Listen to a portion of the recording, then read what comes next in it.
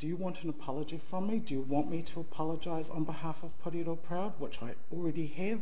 If you want me to do it again, Patrick, would you like me to say, I, Litia Ahoy, on behalf of Pōrero Proud, apologise for the term dumbass coconut being used. And if people are offended by it, can I suggest you put it in a bubble and blow it away? Liz Taniulu says Labour doesn't like losing the Pacific vote to Hekia Parata and bullies anyone who gets out of line. If this was a non-Pacific person who said that, they would have been sacked. There would have been severe consequences.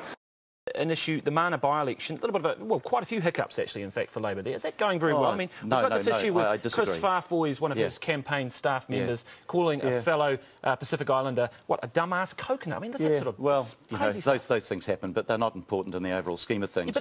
And if people take offence to it, then, again, I think they need to put it in a bubble and blow it away. I don't think it's going to be the first time it's going to be used or the last time.